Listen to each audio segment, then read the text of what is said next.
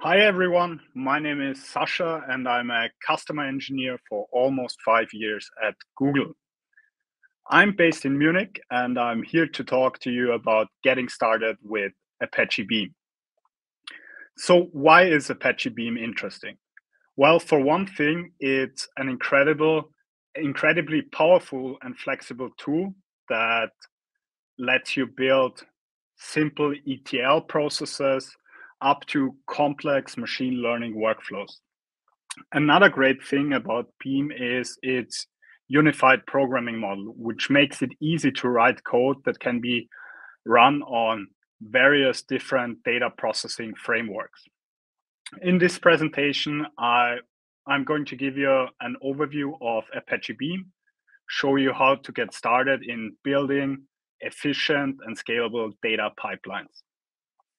So whether you're a junior developer who is new to data processing or a seasoned pro who is looking for new ways to process data, I encourage you to stick around and learn more about Apache Beam.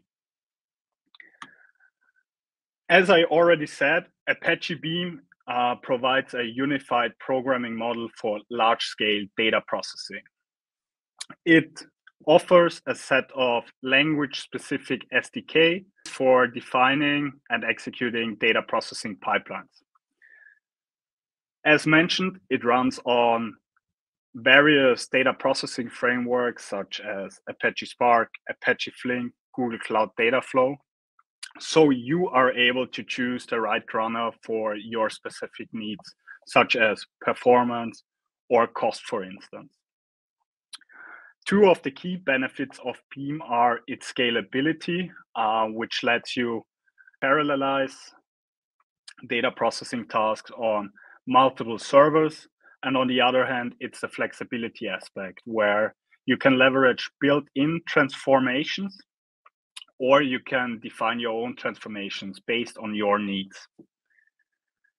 To summarize that, Beam, as I said, provides one programming model which lets you run multiple modes of data. On the one hand side, we are talking about bounded data, which is processed via batch, or we are talking about unbounded data, which is processed via streaming.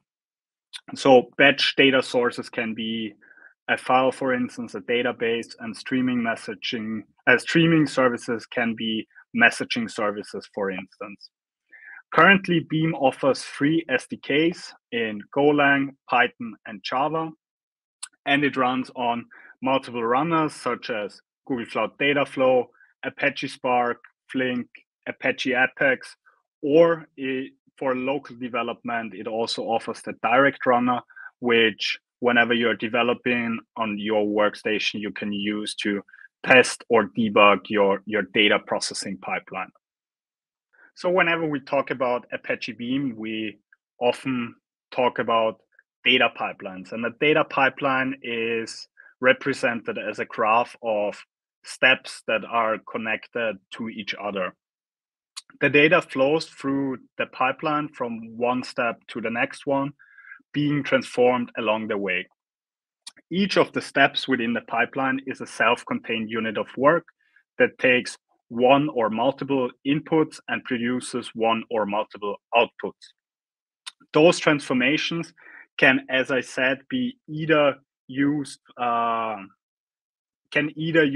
built-in transformations whenever we are talking about filtering data, mapping data, or grouping the data, or you can define your own whenever you develop a pipeline because you have certain business rules or business requirements that have to be applied on the data. The data itself in the Beam pipeline is represented as P collections, which is a collection of data elements that can be either bounded or unbounded.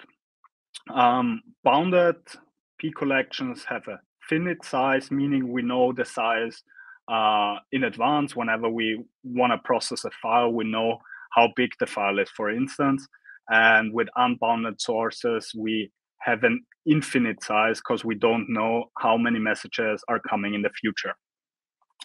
The benefits of P collections are that they are immutable. So once they are created, they cannot be changed, which helps you whenever transformations are done on the P collection to minimize the risk of data races. They are also type safe. So whenever you create a P collection, you have to define the type, and just elements of that type can be added to the P collection. And whenever it comes to the portability aspect and running on multiple runners, each of them knows how to deal with a P collection whenever a Beam pipeline is submitted. So there is no need to change the data structure if you decide to move from one runner to the next one. In terms of reading data, we are talking about sources in Beam pipelines. They are used to read data from external data sources such as files, databases, or streaming services. There are a number of built-in data sources, but you can also define your own data sources as well. In a pipeline, we will see that afterwards. You have to create a so-called reader, which is then responsible for reading the data from the source and to produce the elements that are then processed in the data pipeline. On the other hand, when we are talking about the output of a data pipeline, we are talking about sinks. They are used to write data from a Beam pipeline to an external source. So again, they come in two flavors. On the one hand side, you have the bounded sinks that write a finite amount of data into a destination, can be like in a file in a database, and you have the unbounded sinks, which write an infinite amount of data somewhere else. Again, also here, whenever you want to write data to an external system, you have to create a writer within Beam, and that writer takes then care of writing the data wherever your destination may be. There are I/O connectors, so I/O connectors are can be sources and sinks. There are pre-built I/O connectors out there that provide a unified API for reading and writing to a variety of data sources. They are listed on the Beam website. So if you want, you can have a look at what I/O connectors are out there. But if you have a certain specific need for an I/O connector, you can also define your own connector and leverage it in a pipeline. When it comes to transformations within a data processing pipeline, so you want to manipulate the data, you want to aggregate data, we are talking about an abstraction called P transforms, and several types of transformations are offered within Beam. Today, we will focus on 3 of them, starting with the element-wise transforms. We are then talking about the aggregation transforms, and then we will head over to the composite transforms. As said, there are a few more, but we will just focus on them as of right now. Starting with the element-wise transform, which applies a function to each of the elements in a P collection. So it makes it, especially for data processing task, a powerful tool, especially when it comes to cleaning the data, for instance, if you want to enrich the data, filter the data, or aggregate the data.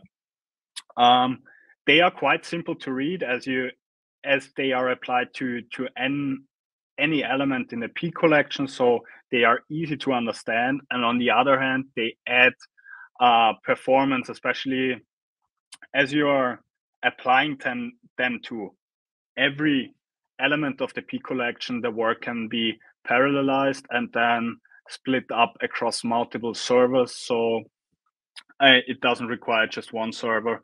The jobs can run parallel.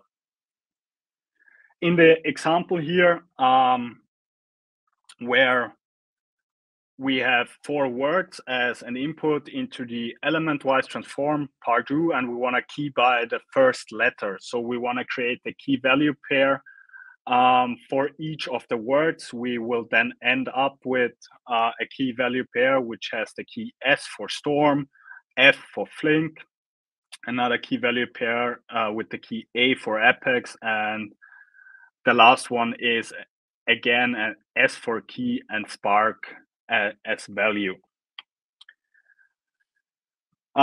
They can produce element-wise transforms, can produce 0, 1, or many values for each of the input elements. In the example on the left, for instance, you see that we produce more outputs than we had inputs, where we start by substringing the first letter, then the second, the first two, the third, fourth, and so on of each word we have as an input, which is then a bigger output as we had in the input. And on the other hand side, they can produce less output than they had as an input, where we have again those 4 words as an input, and we just want to filter for words that are not starting, that don't contain an S. So we will end up with Flink and Spark as an output, and we are getting rid of Storm and Spark in this example. There is a list of predefined element-wise transforms where you have Pardue's filter, you have map elements and flat map elements, and then element-wise transforms for key value pairs, where you have just, for instance, just a value as an input, then you want to have a key value pair as an output. Or you have a key value pair as an input, and with just a keyword, the keys word, you can receive just the keys as an output, and the other way around, where you just have the values as an output. The next transform type we want to have a look at are aggregation transforms, which in more detail, they are a type of P transforms that combines multiple elements in a P collection into a single value. So as an example, if you want to count the number of elements that are in a data set, or you want to calculate sum, mean, median, or any other statistical measure of a data set, they can be used for that. Another type of aggregation transform is the group by key, where you have key value pairs as an input, and you want to group all the values together that have the same key. Here in the example, you have the 4 words again, with the first letter of them being the key and the words the value. And if you apply a group by key, you end up with key value pairs that have, the first one has an S as a key that holds Storm and Spark. You have the next one where Flink is the value and F is the key, and the last one has an AS key and Apex as value. Another type of aggregation transform is the combined per key transform, which is a type of aggregation that applies a combine function to elements with the same key, which ends up where you end up with a result that is smaller than the actual input. In that example here on the slide, you see that you again have key value pairs, but instead of letter and word, we have this time letter and a number.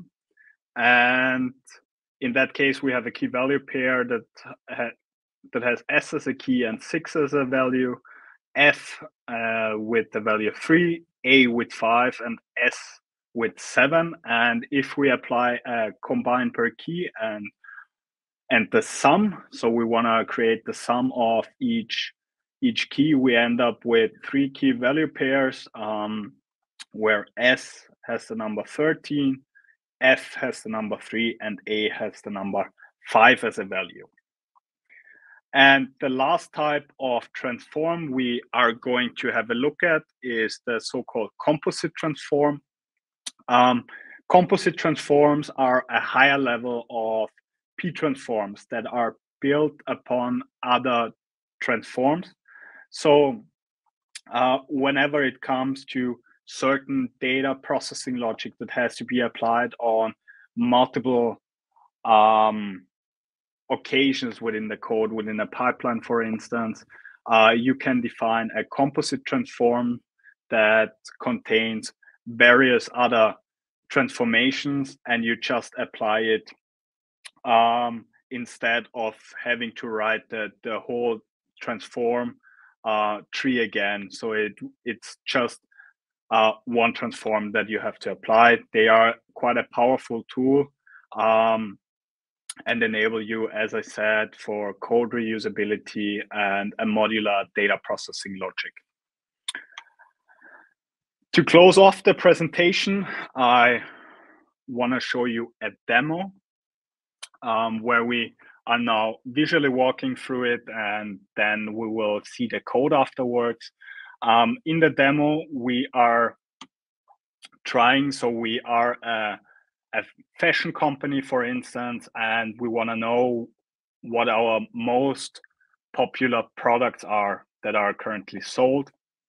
And our challenge is that the data is currently in 2 storage systems, and the data can be small, the data can be big. And basically our aim and our goal is to create a data processing pipeline that actually finds the most popular product. So the data pipeline would look like the following. We have 2 data sources, the in-store data and the online data. So we have to connect to wherever the data is and have to get all the elements of the data. Our goal is then to extract the item IDs because we want to know what the products are. And ideally, if we know the quantities that have been sold, we are extracting them here as well. We are then flattening the data and we are creating a unified view of both systems. So all the data is then in one place. We create the sum so that we know how many times a certain item has been sold. And then we are using the top function, for instance, to show us the most sold products. And lastly, we could also store the results into any sink. In that case, for instance, we can write the results to BigQuery. I want to now show you a demo of how the visual graph here can be developed and written as code. So moving over here, our data sources in that case are 2 CSV files. One holds the offline sales and one holds the online sales numbers. And the data format is as follows. We have the order ID, we have a product ID, a product name, price, and the quantity that was sold of the item in a certain order. Similar, we have it for the online sales, and it doesn't necessarily have to be a file. You can use, for instance, 2 database systems. One holds online sales, the other one holds the offline sales. So you could combine data from various sources in that case. And the code looks like the following. I decided to use Python here. Starting, we have to import Beam, and we are then defining the names of the input files, offline CSV for the offline data and online CSV for the online data. And whenever we start developing the Beam pipeline, the first step is to create the pipeline, which is done here, where we call Beam.pipeline. And we are then able to add the different transformations. The first one is to tell Beam we want to read from a file, adding the file name and then also a parameter that says there is a header line in the file, so that should be skipped. And the next step is then to extract the relevant information that we need. In our case, the input here is the line itself, and we split it by comma. And we are then extracting product ID and quantity, and we return it as a key value pair at the end. So we have product ID and quantity sold in a certain order. Once we know all the elements and we have the product ID and the quantity as key value pairs, we can then create the unified view by flattening the data, and we are then able to create the sum. We do that by combining per key. So the product ID is the key, we combine them and sum the values together. We are then doing a transformation that we add the quantity that was sold of a certain product as a key and the name as value into a key value pair, and we are then selecting the products that have been sold the most, and the last step is to lock the elements on the console. Once the pipeline is defined, we can then run the pipeline. So let me just do that. By running it locally, we get the result that the product that was sold the most was sold to 1,385 times, and the second most sold product was sold 1,369 times. And we get 3 others since we told Beam to give us the 5 largest elements. I hope that gave you an overview of how Apache Beam works and how you can write your own pipelines. And I hope you're enjoying the rest of Beam College.